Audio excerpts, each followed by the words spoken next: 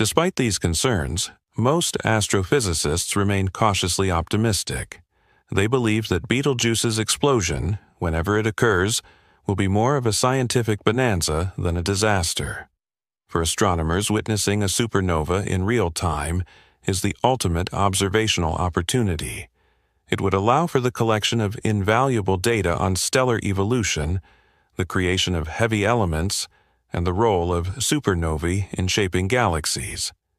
Telescopes across the globe would be locked onto the event, capturing every possible detail as it unfolds. The excitement surrounding such an explosion isn't just limited to academic curiosity. Supernovae are essential to life itself.